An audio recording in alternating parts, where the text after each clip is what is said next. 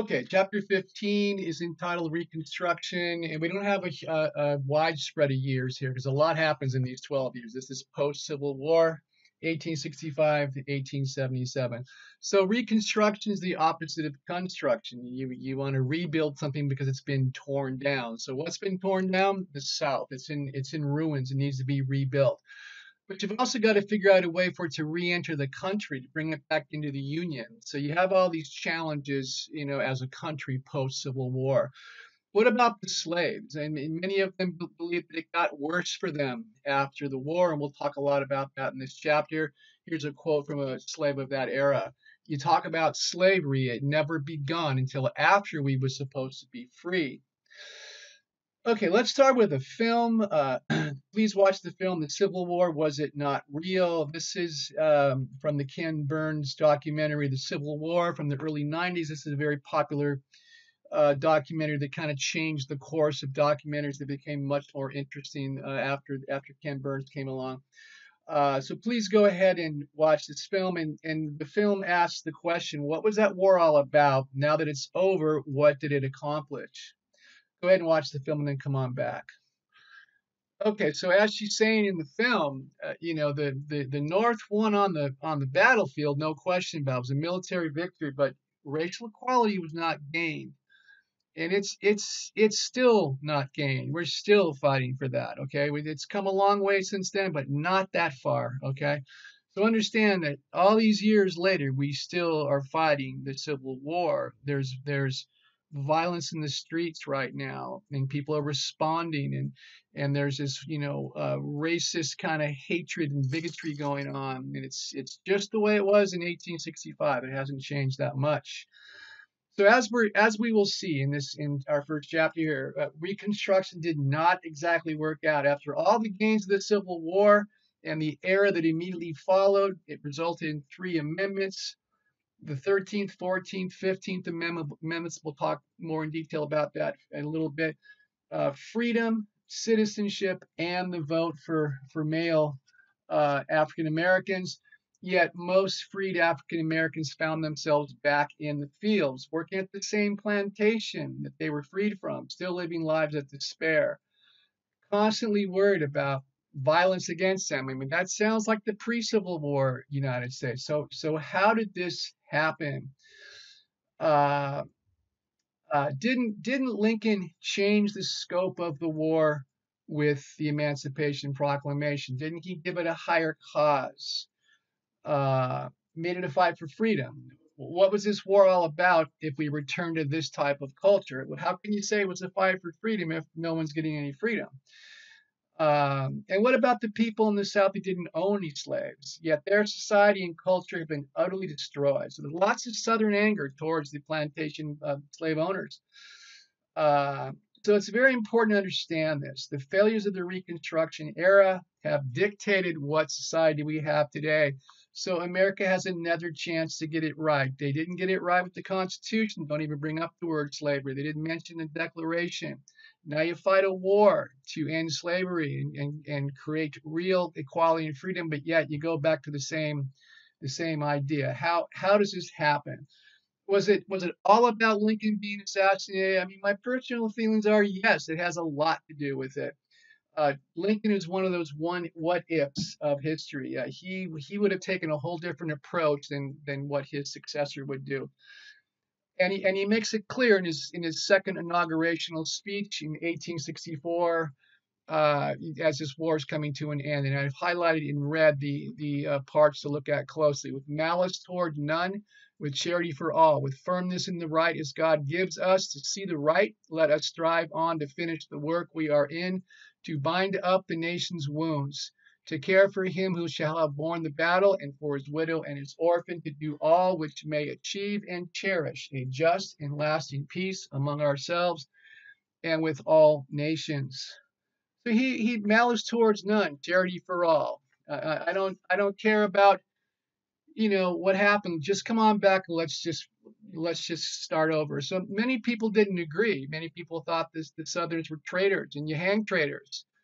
But Lincoln said, no, it's a family spat. Let's just get through it. Let's bind up the nation's wounds and stop the bleeding. Let's achieve and cherish a just and lasting peace among ourselves and with all nations. So a subtle hint there. If we can get our act together, we can prosper with trade with other nations. Okay. Okay. So this speech is only a month and a half or so before he is assassinated, before the war actually ends. So his approach was not to be consumed with punishing the South and its leaders, even though, like I said, they could be accused of committing treason. So, what were some of the successes and failures of Reconstruction? So, successes first: the reunification of the Union brings the country back together, been separated for 4 years, restore what we know as the United States. Expansion of the South and North's economy. So we learn in the first half of this class, and I mentioned it in the overview, that the North had more industry. So this brings many offers to the South as well as the North, and also proposed to collaborate in order to make a better place. You have more laws to protect the newly freed men. Accept them as men, having the right to vote, having the right to speak. White people in the South weren't real keen on this, and this is where it will all come undone. You fought a war; these people are free. The constitutional amendments give them equality, citizenship, regardless of color. Yet you're going to keep it from them anyway because it's an intense racial hatred. Okay. Freedmen's Bureau organizations and smaller associations like it that were organized to help the slaves to not be homeless and completely poor, to give them some kind of guidance. Education was to be provided to everyone for free public schools. It had to be forced in the South, and they would not integrate their schools initially, anyway. Of course, they don't want anything to do with equality for black people. They didn't see them as equals; they saw them as inferiors. They don't like this. So this whole post-war South, they don't like. We're no longer in charge, and now you're going to say my slave's my equal. He can vote too. They don't like this. Of course, freedom speaks for itself. These people are free, but what does it really mean? And we'll talk more in depth about that later in this chapter. And the Enforcement Act of 1870. So what did that say? It banned the use of terror, force, or bribery to prevent people from voting because of their race. So if you know anything about American history, you know that terror, force, and bribery to prevent people from voting went on all the way into the 1970s, 100 years after this. So what good did the Enforcement Act of 1870 do? Not really anything. No, nobody enforced it. Nobody followed it. Again, acts and laws are nice, but if nobody enforces them, they really aren't. There isn't much use. So the Enforcement Act also was trying to reinforce the 13th Amendment, which of course gave slaves freedom. Okay. But the failures outweighed the positives by far. So the rise of the Ku Klux Klan. So who are these people? A group of men who wore robes and masks, pretending to be the ghosts of the Confederate dead. Okay, the soldiers that were killed in the war. These are former Confederate soldiers for the most part, and they're white men scared of change. They're scared of the rising rights of African Americans. They don't want them to be free. They want them to be laborers and slaves. So they attack them. They set their homes on fire. They lynch them. They kill them. They murder them. They rape them, all to intimidate them from voting. You may think you have the right to vote now, but if you go, this is what we're going to do. So they promote many kinds of racist attitudes towards African Americans, and not only in the South. This was happening in the North as well. The Ku Klux Klan, their design was to re-enslave them in a society where slavery had just been prohibited. Poverty was still a huge issue in the South, and it wasn't just freed slaves; it was also white people, and in some cases, many white people who had been wealthy. If you've ever watched the movie Gone with the Wind, the second half after the war is when they come back to Tara, their plantation. It's in ruins, and they have no slaves, and the state wants taxes, and they have to work hard. They're in poverty too. So, black or white, you're caught in this poverty after this war. For African Americans, we're going to learn more about what's called sharecropping here in our chapter today. Trapped in this cycle of poverty where they can't get out of. And I'm going to use a famous San Diego celebrity to illustrate that point here later in a supplemental lecture. Um, okay, industrialization in the South. So it was too slow. We talked about this, especially in the first part of this class. I mean, the pre-Civil War class. I mentioned it in the overview. It was not industrialized down there. That was a problem for the war. It was too slow, way behind the North. They couldn't compete. Sharecropping and tenant farming, I mentioned we'll talk more about that, so I'm not going to go into great detail here. But it usually brought more complications like who would get what, and was not fair to the laborers on the land. Okay. Uh, Number five is corruption, and this happened when the people would pay taxes, but the money was used in the wrong way. A small percent would be used legitimately, the rest would go in someone's pockets. Okay, so corruption's a kind of a human trait. Okay, number six is taxes. Uh, Elevated in order to rebuild the South. So, of course, it's in ruins. You got to rebuild it. How do you rebuild it? You need money. How do you get money? You raise taxes. For some reason on my list here, number six should be black codes. So I apologize, but black codes would be next. What is a black code? To legally re-enslave the freed, put them back in the field where it was believed by most of the white Southerners where they belong. That's where they belong. So black codes were discriminatory laws to hold the freedmen back. And then last is Jim Crow. Jim Crow laws, the Jim Crow South. So what does that mean? Why do they call it the Jim Crow South? Well, the Jim Crow South refers to the post-Civil War era in the South, and you could say that it goes from the end of that war all the way to 1965, when finally there's legislation passed that finally ended the Jim Crow South. So what is the Jim Crow South?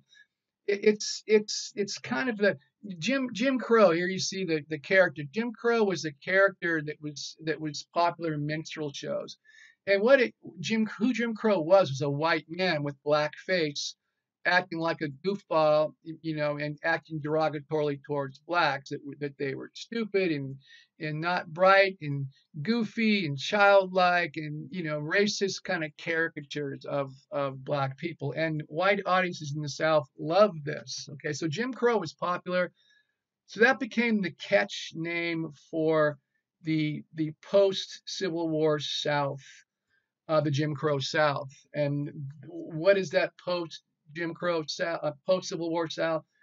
The South that supported discrimination and racial segregation. And this is where different drinking fountains and step off the street. You can't have different restaurants. That's where all this comes from. So even though you fought a war that gave them citizenship and freedom in the vote, they end up having to sit in the back of the bus for 100 years. How did they get away with that? 18 presidents allowed it to happen, from Andrew Johnson through John Kennedy. It was finally Lyndon Johnson in 1965 that finally put an end to it. So 18 presidents that take an oath that say, we will uphold the Constitution, turn their back on the South, and allowed this type of discrimination to happen. And it was ugly, and it changed the direction of the country in a huge way, and we're still paying for it in the streets today. Okay? Okay, so back to this idea. You got to rebuild this portion of the country. It's been destroyed. People like Sherman, tore it up. Sherman's March, Philip Sheridan in the Shenandoah Valley, bring the ravages of war to the people, and they tore up the South. So now you got to rebuild it. Okay. Okay, the Reconstruction era. Your book says 1865 to 1877, yet this says 1863. This is a book by the famous historian Eric Foner. Why is he saying 2 years earlier? Well, the truth is it did kind of start then. Lincoln began making plans during the last half of the Civil War, pretty confident by the end of 1863 that the North would win.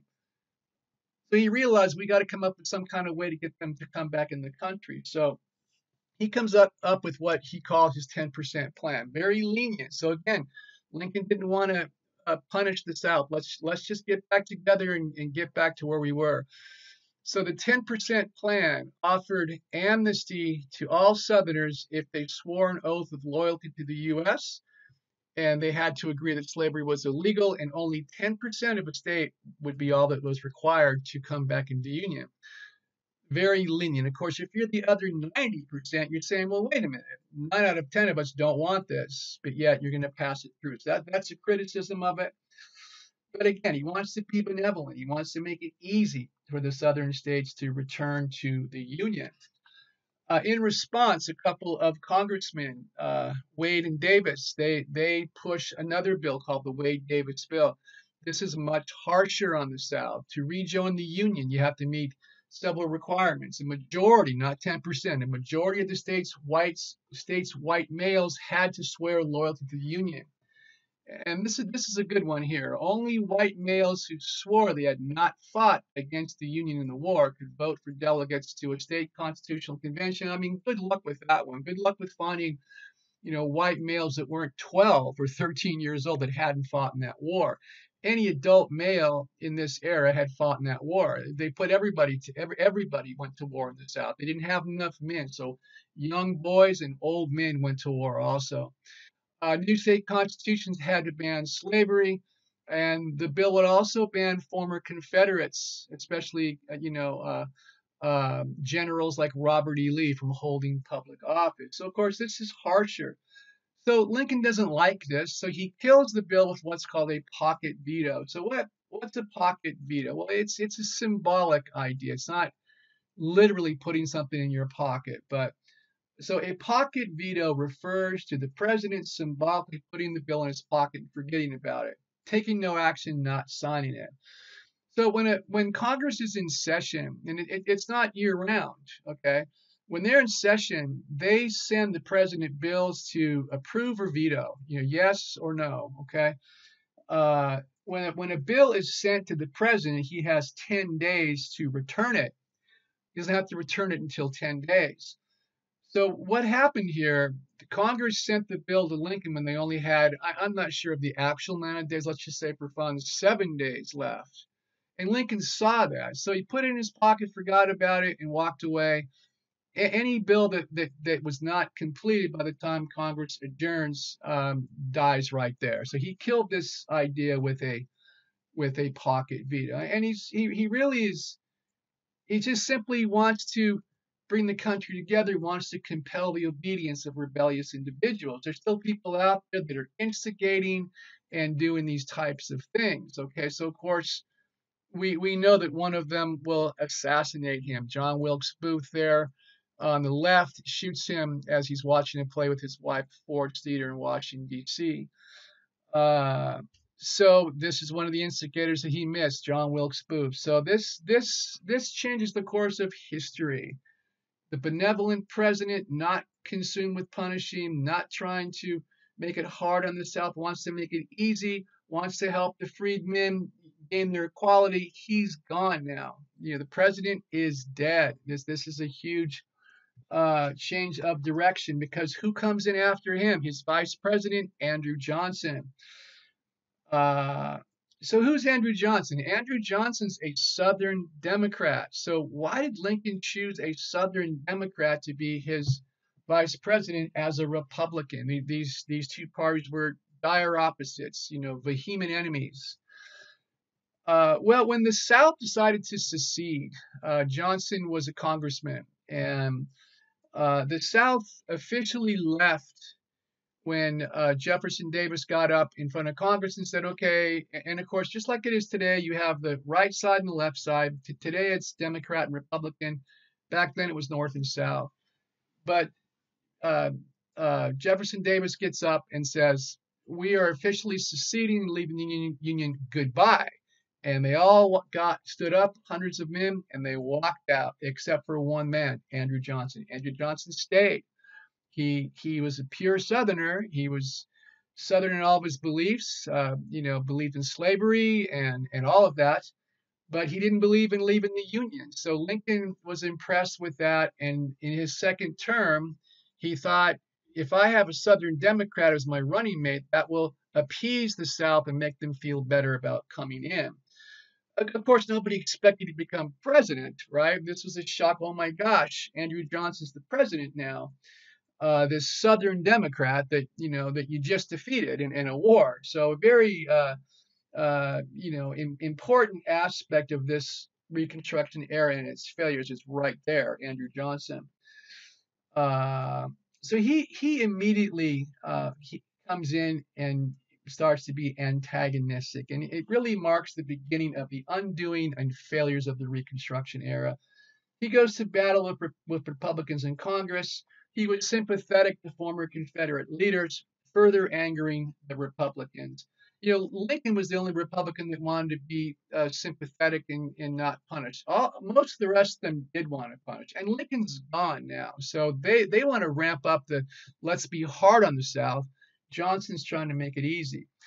So, like I said, when Congress is in session, they send the president bills, and they sent Johnson early in his presidency two bills. One was for the Freedmen's Bureau to approve it, these associations that help slaves get on their feet, and the Civil Rights Bill. Of course, you just fought a war. You freed these people. You've gotta come up with some legal way to give them rights. So of course, both of these make sense. Okay. But this is not Lincoln, it's Johnson. And Johnson immediately vetoes both bills. And he says, this is a country for white men, and by God, as long as I am president, it shall be a government of white men. So imagine if a president said that today in the current environment that we're in, that would cause a small war perhaps, but in those days, that's how people thought. There's the president coming out right out and saying it. So for the first time in American history, Congress overturned the president's two vetoes. Never happened before.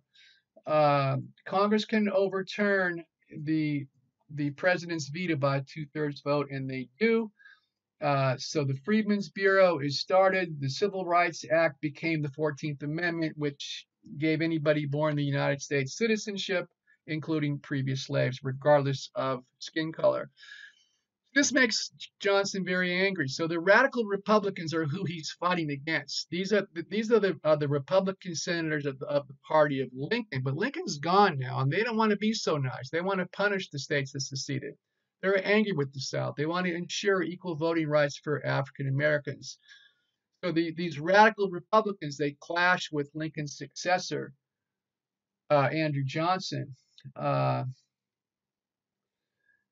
So you have you have a little bit of a power shift here. The era of presidential Reconstruction ended, and Congress took over, and the era of congressional Reconstruction began. Congress learned we've got the power to take away his power. He really can't do anything. So we're in charge. Okay. So who are these radical Republicans? Thaddeus Stevens and Charles Sumner. If you took the first class prior to the Civil War, you know that Charles Sumner was the man that was beaten by a cane, right in the 1850s. It was one of the major causes of a war. Okay, so the radical Republicans, led by these two men, focused on punishing the South, supporting the freedmen, their acclamation. They bring in this era of radical Reconstruction. So we've gone from presidential to congressional to radical. Okay. They pass another bill called the Reconstruction Act of 1868. You're going to take the southern states that were in rebellion. You're going to break it up into 5 military districts. So it's somewhat like occupied territory, somewhat like martial law. Until these states can come back in and follow the rules and re-enter the Union, we're going to be there to keep law and order. Okay. Each one would be under the command of a general that fought in the Civil War, and you see there at the bottom Schofield, Sickles, Pope, Ord, Sheridan. So you're talking about like an occupation force to preserve order, to protect the rights of former slaves. Of course, the former Confederates, they're not going to abide by these new rules.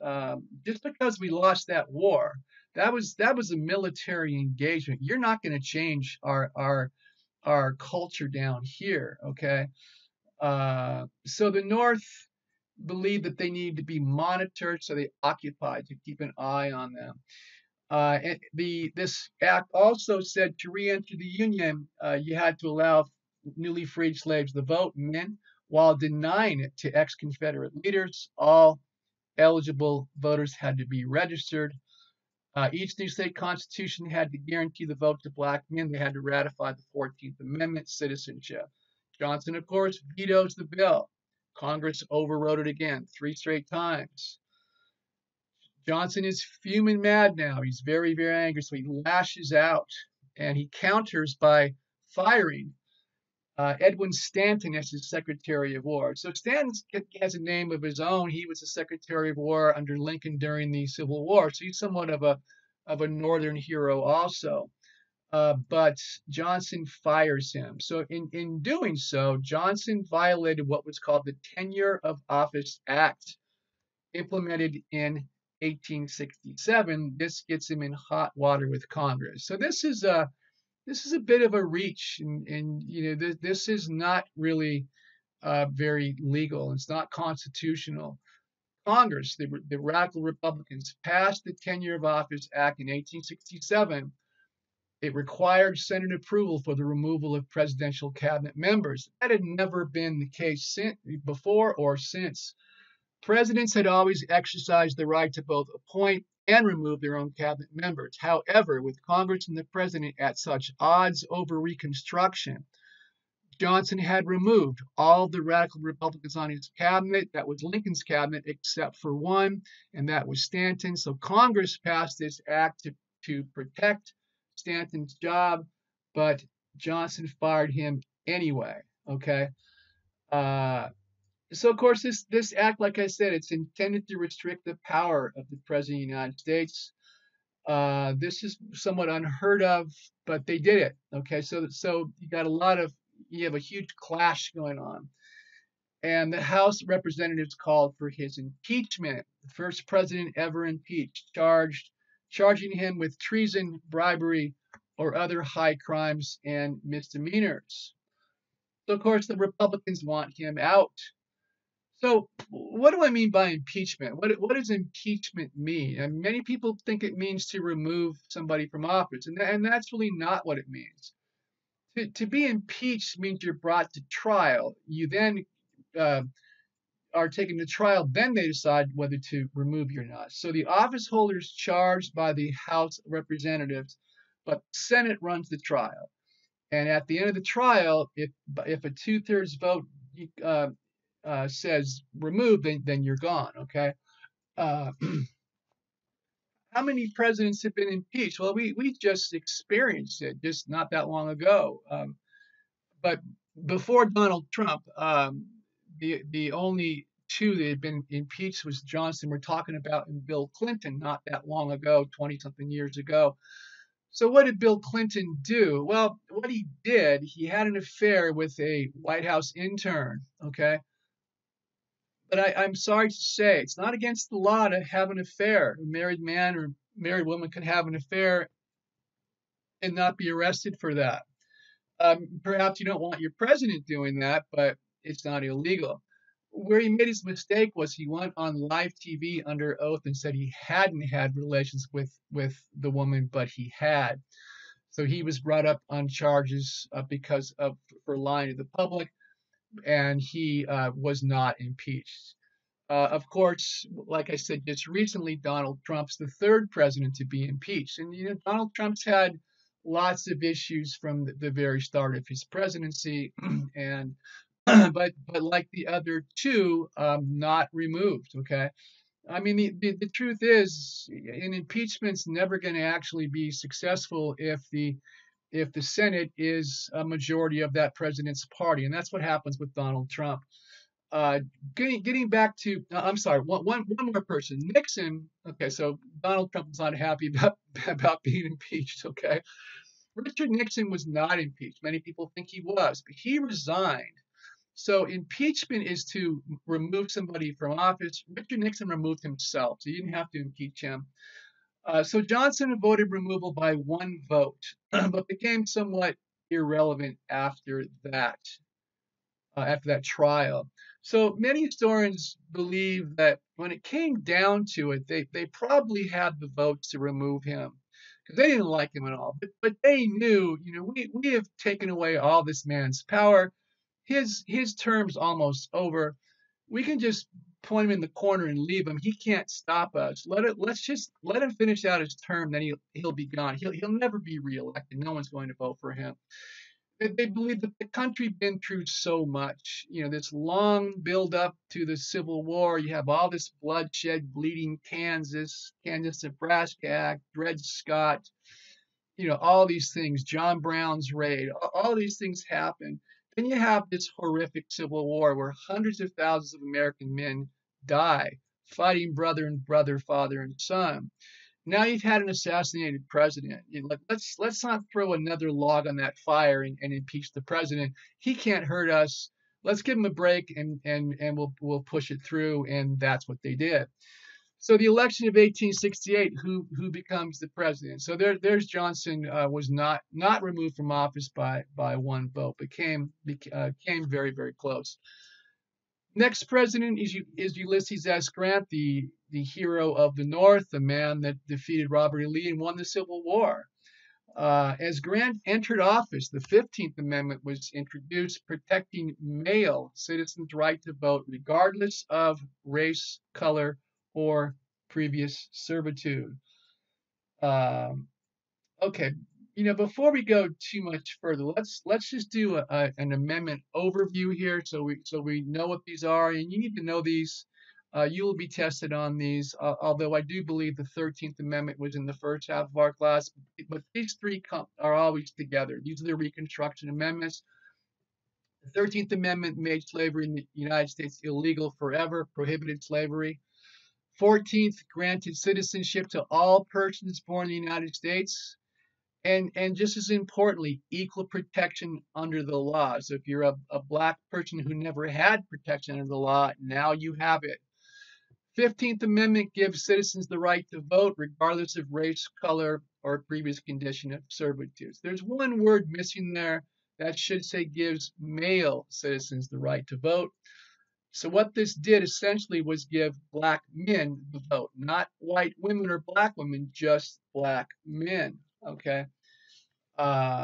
This doesn't go over very well with white women who've been fighting for the vote for, by that time, about 20, 30 years. And Elizabeth Cady Stanton and other women's rights, leaders, suffragists, they're angry. Well, wait a minute. What about us? We're educated, sophisticated, civilized. Why not us? We've been lobbying for the vote since the Seneca Falls Convention of 1848. But now ex-slaves, men only, with no education, no sophistication, and not because of their own doing, they've been enslaved, kept from education. Many of them didn't know that the world existed outside their plantation. They'd never been off. You're going to let them vote, but not the president's wife. The president's wife can't vote, but an ex-slave that's a man can. So women are angry, and they determined that one word was left out of this amendment, and that word is sex. What do I mean by that? Regardless of race, color, sex, or previous servitude. Perhaps I should have said gender. Sex has got such a, it's a potent word. Everybody gets excited when they hear the word sex. But they want to say, don't just make it about men. Here's your chance to make it about women too. Okay. And Stanton says we can avail ourselves of the strong arm and the blue uniform of the black soldier to walk in by his side. Side by side, we'll walk in and we both get the vote. What a glorious time this could be.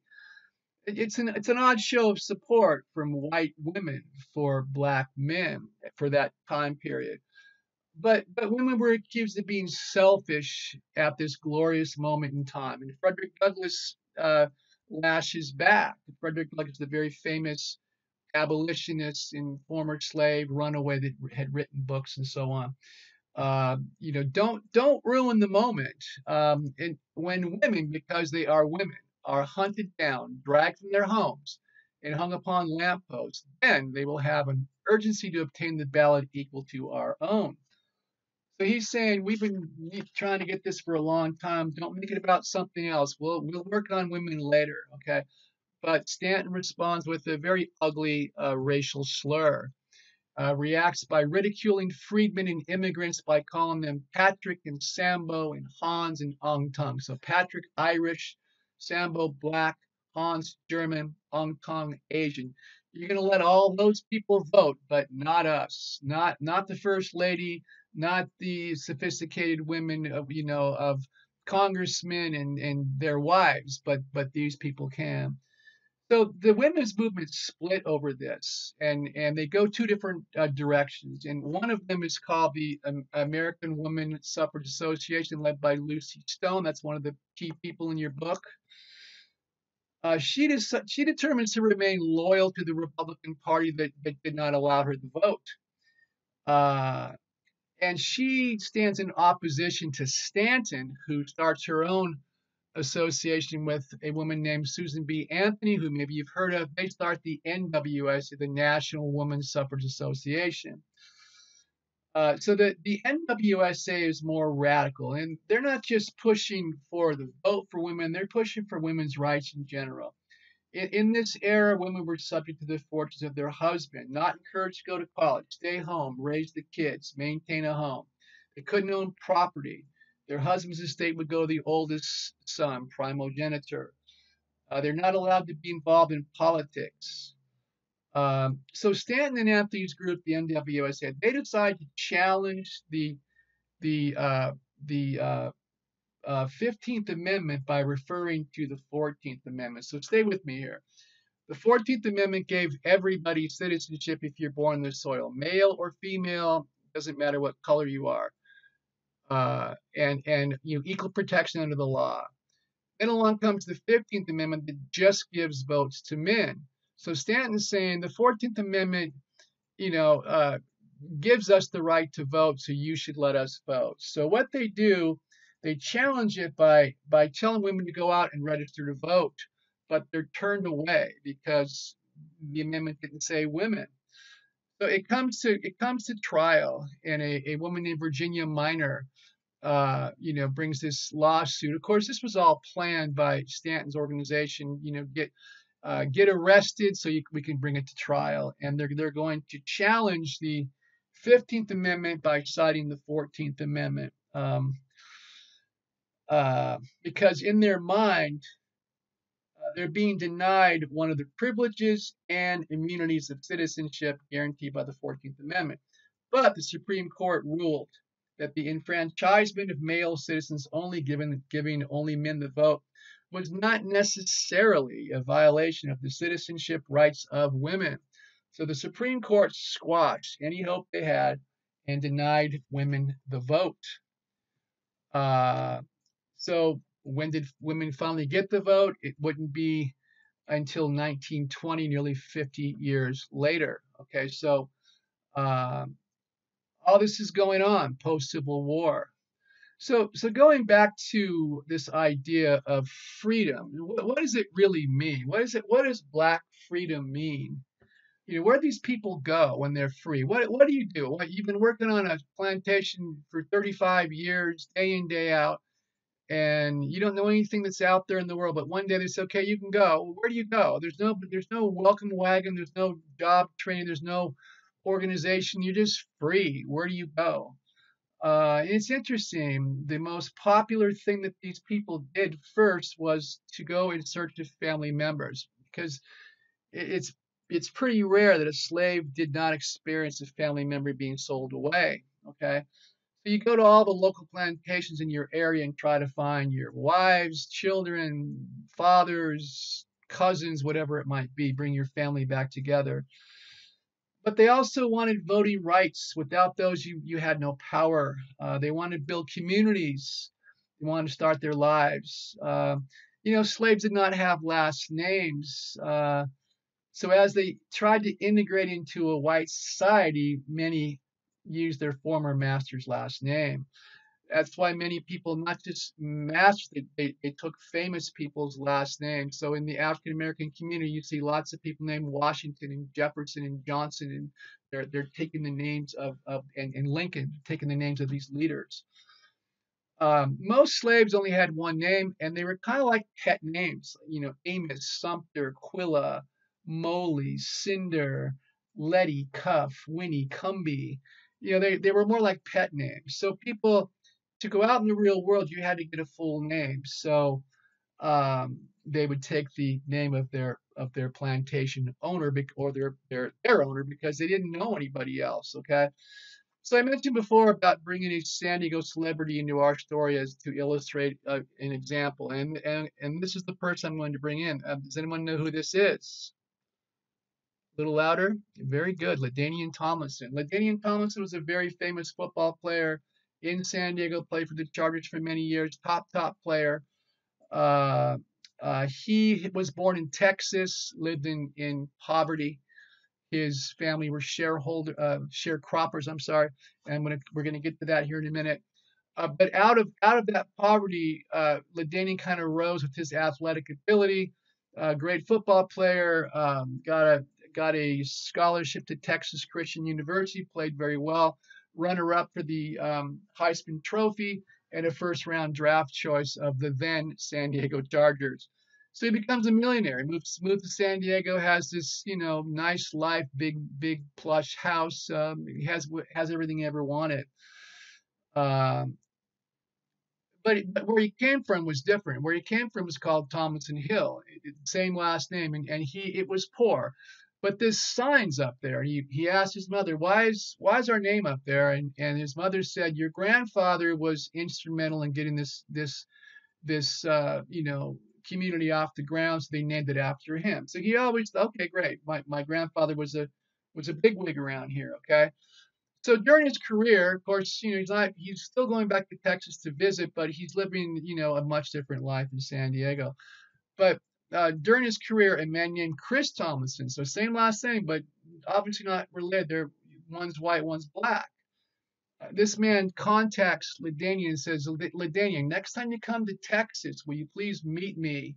I want to talk to you about something. So, of course, LaDainian's suspicious. And like most black men that are approached by a white man that way, you're not going to, sure, bro, whatever you want to do. You're going to, what do you want from me? Because, that's what it's like to be a black man in this country. And I'm talking about today. You've got to be a little bit fearful and skeptical that this man's not trying to do something harmful to you. So he's not sure what to do with this man. But he finally relents and he goes and he meets the man. He meets Chris in Texas.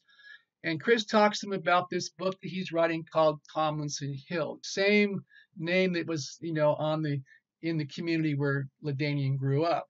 So what is this book about? The remarkable story of two families who share the Tomlinson name, one white, one black. So maybe you're getting the drift here. Chris Tomlinson tells LaDainian, my ancestors were the people that owned a plantation called Tomlinson Hill on this land, and we were here for many, many years. So this sign, Tomlinson Hill, has nothing to do with your grandfather. This is the old sign for the old plantation. These are my people. From way back before the Civil War. My people owned slaves here. Your ancestors, LaDainian, were the slaves that lived here. So your ancestors were owned by my family going way back. Of course, Chris Tomlinson's got, you can't hold it on him, but it's still, imagine the uncomfortable feeling that LaDainian felt here. Okay. So LaDainian, of course, is absolutely shocked. He doesn't understand. Like he's like, oh my gosh, my last name is the name of the man that owned my great grandfather. What am I going to do here? But to his credit, he kind of turns it around into a positive. And so these two men, disparate, not connected, but same last name, not related but connected. Very interesting story. So let's take a break here and watch another film. Please watch the film about LaDainian Tomlinson in his Hall of Fame speech. So, of course, give you a background in the NFL. a very, elite few are elected into the Hall of Fame 5 years after their career is over, and LaDainian was honored that way. And when this happens every year before the football season, there's a Hall of Fame game, exhibition game, and all the guys that are elected in come and give a speech. And they usually give a background speech and thank everyone in the world that helped them in their career. Some use it as a social platform, and so does LaDainian. Okay, so uh, please watch that film and listen to LaDainian's speech, then come on back. Okay, so very passionate man. He turned the negative into a positive. He's reaching out to America and asking people to include it's time we all came together as Americans and stopped fighting amongst ourselves. Black, white, Hispanic, Asian, LGBT, woman. It doesn't matter. We're all Americans. We're all the same. Let's come together. This was a few years ago. Around the time of the Charlottesville incident with the alt-right and all of that, where the woman was killed by the car running through the crowd. So that was a volatile time too. But here we are 3, 4 years later, and we're back at it again. Okay, so um, anyway, that's kind of an interesting background. But I want to keep going and use LaDainian as an example for our first supplemental lecture. So I'm going to just talk to you a little bit about this because it's our first one. But by now, you should have read the instructions entitled "What is a Supplemental Lecture?" I've posted a video tutorial and a written instruction. So you need to understand what these are. So I'm not going to go into great detail, but don't forget these are reviews. You're reviewing the lecture I give you once I start to when I finish. I'm going to show you an outline. I'll give you so I'm giving it to you. You should take the outline and write your essay based on the outline. Now you got your outline, write copious notes, write down what I say. And then when it's time to do your essay for your midterm exam, you can use your supplemental lecture notes and simply fill in the blanks. So you have the outline and your notes. It should be pretty easy for you to do. Where people go wrong is they go to the internet and get all the information they can find about sharecropping and cut and paste it. And even though it might be good information, it wasn't what I said. So again, if you're going to review a presentation, you don't add to it. So again, I've probably said this to you before, but I'll say it probably a few more times. The example I always give: two friends are excited about a speaker coming to town that's the leader of their hobby, and he or she's the expert, and they're excited to go, and they get tickets. But the day of the presentation, your friend gets sick, and your friend says, "Please go and write down everything the person says. I don't want to miss a thing."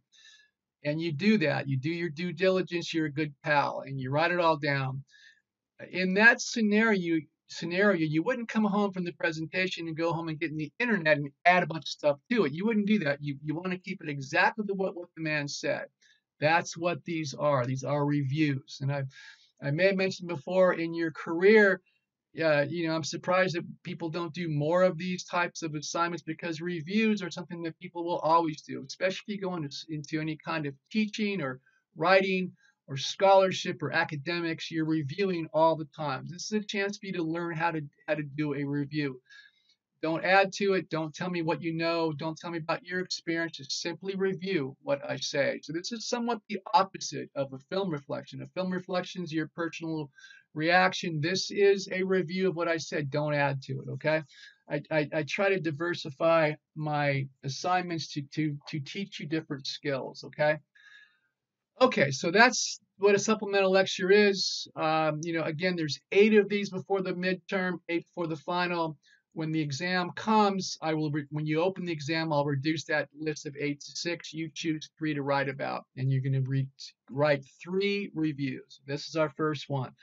Each of these lectures will have an outline. So here's the outline for our first one, sharecropping. Okay. So background development, that really should say introduction. Okay, so that's the introduction. I'm going to tell you African American lives after the Civil War was just like being enslaved. That's really all the introduction is. It's not that long, but you have to say that. You have to give me an introduction. And then the main points in this case, it's mostly the sharecropping grid. I'm going to show you this grid, this slide. I'm going to name the steps of sharecropping and tell me the results, advantages, disadvantages. 75% of former slaves after the Civil War became sharecroppers. It was just like being a slave. You always want to add the relevance at the end of the lecture. So follow the outline when you write it. Don't jump around and do the relevance first and the results last and the grid third. Follow the outline. Start with the and again, that should say introduction. Background development should say introduction. Give me the intro, the main points is 2 and 3, and the relevance, and then fill it in with details from the notes that you take while I give the lecture. Okay. Relevance in this case, sharecropping is an example of how former slaves remained tied to the land that they had been enslaved on for generations. So LT's Ladanian Tomlinson, he's an example of that. So I'm using Ladanian Tomlinson's family as an example for two things here. One is using the last name. One is his family is still on the former plantation lands that his ancestors lived on more than 150 years ago. Okay, let's get started. So using the word game, the game word association. When you look at that picture, what word comes to your mind? I would think slave, right? I mean, it looks like a slave, young black man in rags, antiquated equipment, working hard out in the field, hot sun. He's a slave, but he's not a slave. He's a sharecropper. He's a freed man. That's a African American after the Civil War. So how do you get back in that look? How do you go from being a slave to this? Isn't it the same thing? It looks the same, like the same thing. So what is this idea of sharecropping? Well, it's you have two different people here. You have freed slaves and you have former slave owners. And what happens? The freed slaves are free, but they have no skills, they have no money, they have no work. The former slave owners with their plantation that might be burnt down, might be in ruins after this war, what do they have? They have all this land that's been destroyed, but no labor force. So even though these two split apart after this war, they come back together. And sharecropping is a way to do this. So looking at the sharecropping grid, you go to the top one there. This is the sharecropper cycle of poverty. The top one at the top of the slide is number 1. The sharecropper or the ex-slave is provided land and seed by his ex-owner. In exchange, he promises the landowner half the crop. I really shouldn't say by his ex-owner. Always, it wasn't every time. An ex-slave might have gone somewhere else and been a sharecropper. So let's just say ex-slave owner, not necessarily that slave's owner. But I would think that most times they go back to their old master because, of course, they're comfortable there. Well, I wouldn't go as far as say comfortable, but at least they were familiar. So the sharecropper's given land and seed, and in exchange, instead of paying rent, you don't have any money. You give me half the crop. So you grow this crop on this land. You can manage yourself. I won't hurt you, touch you. I'm not going to come bother you like I used to. It's all you. Whatever you grow, I get half of it. That will be the rent. Sounds good. But the sharecropper says, I don't have any food, clothing, I don't have any money, I don't have any pots and pans and tables and medicine and pillows and whatever it is. So the sharecropper agrees to buy food and clothing on credit from the landowner's store. Or perhaps it was just a landowner, a store that the landowner knew, a store owner. So it's all good. The sharecropper's got his home, he's got perhaps his wife and children. They're living like real people. He's got to go out and work every day, but he's used to that, and now he's on his way to wealth, perhaps prosperity. So the sharecropper plants and harvests his crops. So be aware that there's 6 steps here that you need to have on your essay answer. So make sure you know these. These aren't very long and involved. So number 3, the sharecropper plants and harvests his crop. He just goes through season. At the end of harvest, the sharecropper gives the landowner the crop that he has to sell, and knowing that he'll get half the earnings when he comes back. Of course, minus the purchases he made in step number 2. So just for fun, just to give you an idea what I'm talking about here, these aren't real numbers, but just to make it easy, let's just say that the sharecropper's crop is worth $1,000. So he knows that the owners, the former the landowner is going to come back with $500 for him, half of it. But he also spent $200 in step number two. So all you're gonna get is 300. But $300, he's never had any money in his life. That's a ton of money. You know, he's living large. He's happy as can be. That this is great. Next year, I don't have to buy so much. I'll make more. I'm on my way. But here's where it goes bad. In number five, when settling up, the landowner says that the sharecropper owes more money than he has earned. Well, how's that possible? High interest in step number two. You got to pay interest on the money you borrowed, and of course, it's an extremely high interest that would be illegal today. But it turns out that I don't owe you three. You owe me 100. So you don't get three, and you're $100 in debt. This is the cycle of poverty, the cycle of debt. To pay the debt, the sharecropper must promise the landowner a greater share of next year's crop. So that's the ugly cycle of sharecropping.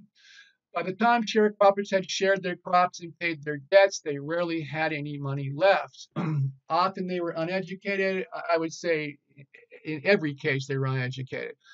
And they couldn't argue with sophisticated landowners and merchants who cheated them, who knew about interest and didn't tell them. And they don't know math and interest. They don't know what the men's even talking about. How do you argue? So a sharecropper frequently became tied to one plantation, having no choice but to work until his debts were paid, but they're never paid. And each year goes by, you get deeper and deeper and deeper, and this is the way these freed people live.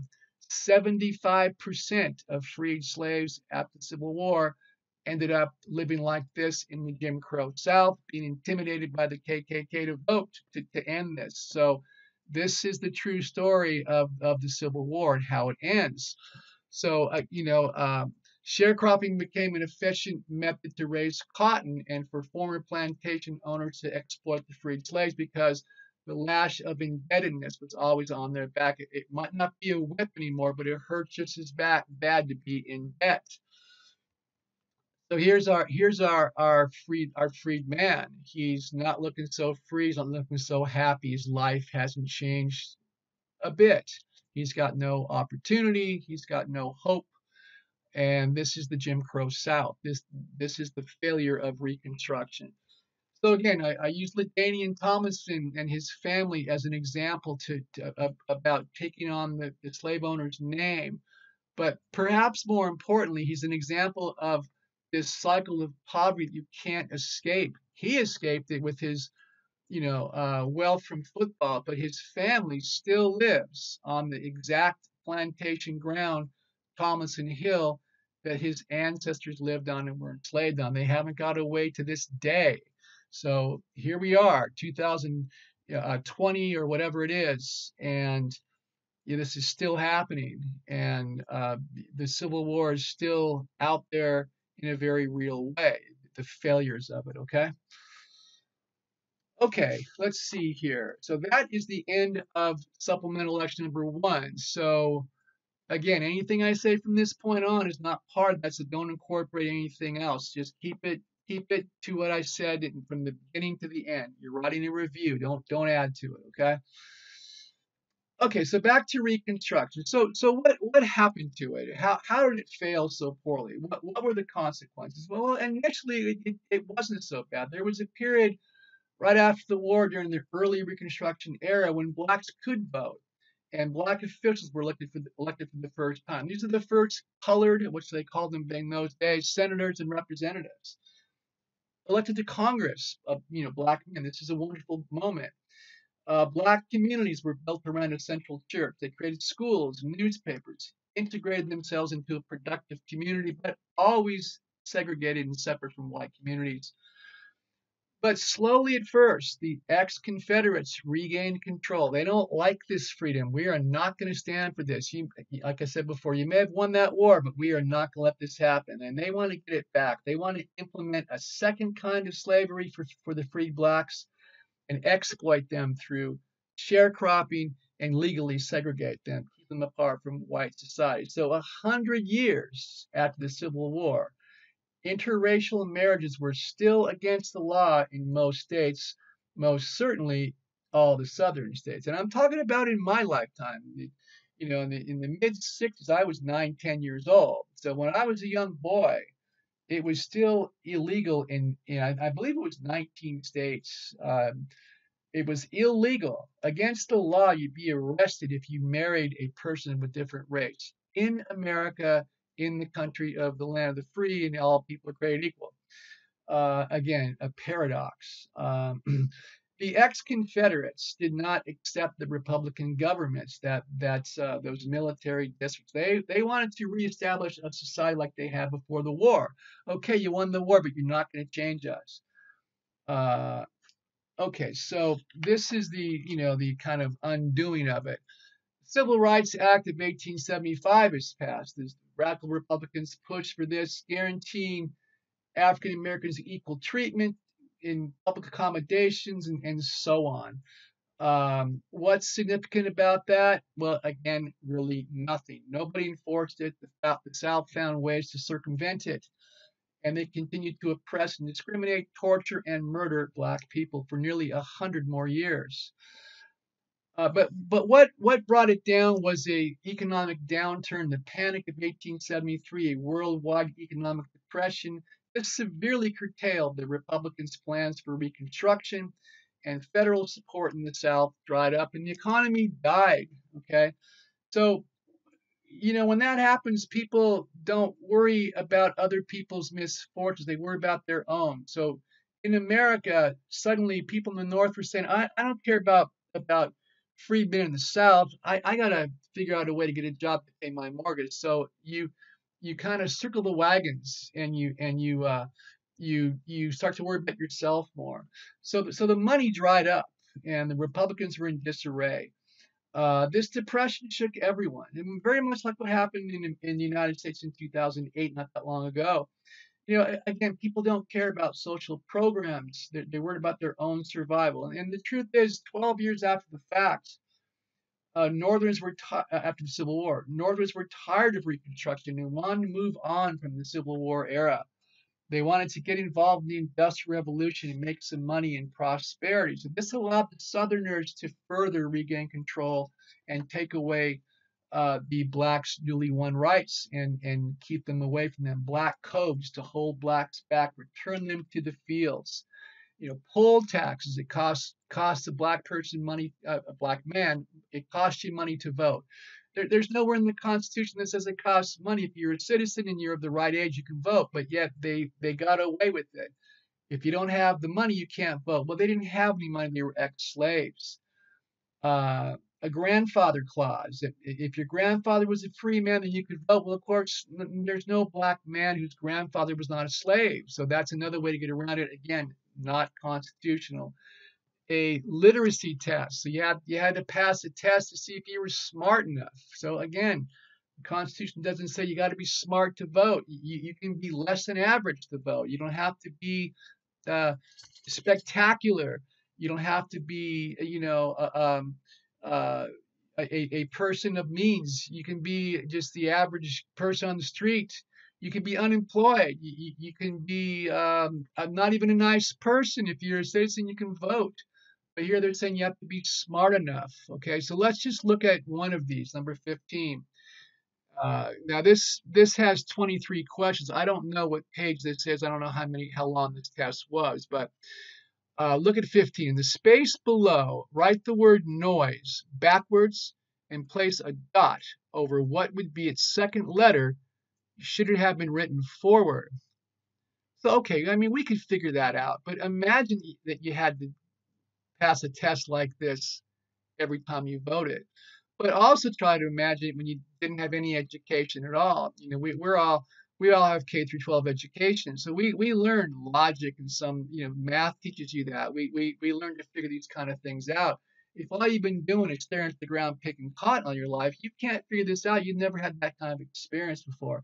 This is all against the law. The Ku Klux Klan rises and nobody from the North stops them. They're too worried about the Depression. So the KKK gained prominence and they intimidate blacks from voting. And they retook control and returned the South to one that was based on white supremacy, and the Jim Crow South begins. I should say continues. Okay, uh, that's in a nutshell how it came undone. But it was finally the election of 1876, the election of Rutherford B. Hayes, a corrupt election. Rutherford B. Hayes, a Republican, agreed to pull the troops out of the South and end Reconstruction if the Republicans would give him the electoral votes from 3 states. It was illegal, but they did it. And he won, and he became the president, and Reconstruction was over. And that was the end of it, and the North uh, turned their backs on the freedmen in the South, and they were left to the designs of the Southern white supremacists who took over and for 100 more years, oppressed them and kept them away from voting and gaining in any kind of method at all. Okay, so the Reconstruction era was an utter splendid failure. The failure was caused by violence that crushed black aspirations and the abandonment by Northern whites of Southern Republicans. Who's a Southern Republican? There wasn't any white Republicans in the South. That was the party of Lincoln that freed the slaves. So a Southern Republican is a freedman. So the Northern whites abandoned them, turned their back on them, and left them out to dry. Okay, so it wasn't until 1965 and also 64, but the 64 Act, Civil Rights Act, was part of this, but the Voting Rights Act of 65 is the big one. And this is where President Johnson, remember I mentioned those 18 presidents that turned their back? He didn't. Johnson said, we're done here. We're going to change this now. We're going to, after the violence in Selma, he was infuriated and he pushed for the government to step in, and he proposed these voting rights or laws. So what it did that was different from before, because they always had the right to vote. They had the right to vote since the 15th Amendment of 1870. They were being intimidated and kept from it for all these years, and nobody stopped them. So what it did, the bottom paragraph there, it authorized the Attorney General to send federal examiners to register qualified voters by bypassing local officials who tried to keep blacks from voting, the KKK. Okay. So 1965 is truly when African Americans in America finally got on a level playing field. They hadn't had any experience there yet. This is where affirmative action comes in. We'll talk about that much later in the class. But trying to level the playing field, it's like going to the Olympics and competing against an Olympic swimmer when you haven't had that kind of training. They're going to kill you. So, but it was a huge step. Finally, African Americans have access to their constitutional rights. 1965. That was 55 years ago. And what are we seeing today in the streets? Fire, violence, looting. The African American communities come unglued again because we keep on talking about it, but it never happens. 55 years later, we're still talking about it.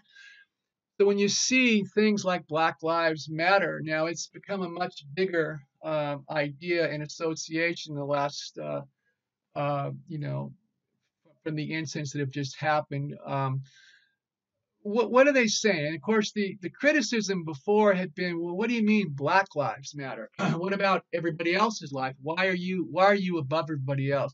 And that wasn't what they're saying at all. What they're saying is Black Lives Matter because throughout most of American history, from the start to 1965, and it continues, Black lives didn't matter. So, white policemen are killing black young men for infractions that are small. whatever they might be, passing a counterfeit bill is not worthy of getting killed. That's not an apt punishment. Running from the police doesn't mean you can shoot a teenage kid down because they're running from the police. The crime doesn't fit the punishment. So it started again now, and now we're having this era where we have these things happening all the time, and you have this racial strife and this hate comes out, and it's white versus black, but not always. Many whites, as you see here in the picture, are behind this cause also, but it's happening again. So they're saying, hey, we matter. Black lives matter in America. We're still trying to get our rights and our freedoms, but no matter what we do, we're always being held back. So again, understand history. Don't make sharp judgments about something until you know the background. If you know the background of this country's history and the background of African American history in this country, you know exactly what they're talking about. Black lives matter because we never did matter before, okay? Okay, so Reconstruction was over with the election of Hayes, and the South was left back in the hands of the former slave owners, and for 90 more years until the 1965 Voting Rights Act, the South fell back into a society based on racism, discrimination, and oppression. So, what the last slide of the chapter is a question: who really won that war? Who won that war? The North won that military battle easily.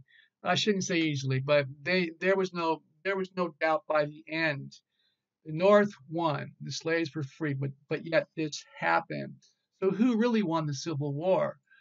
The South got most of what they had before back for nearly 100 more years. That's the reality of American history that nobody wants to face. That's where the seeds of modern racism were born, right here, because we could have fixed it right here. Was it about Lincoln? If Lincoln had lived, I think it would have been different. Who's to say? Perhaps not. I don't think it would have been as bad as it was. It would have gone much smoother. So, one incident in history can change the course of it. And here we are. We're still trying to figure out who wins this war.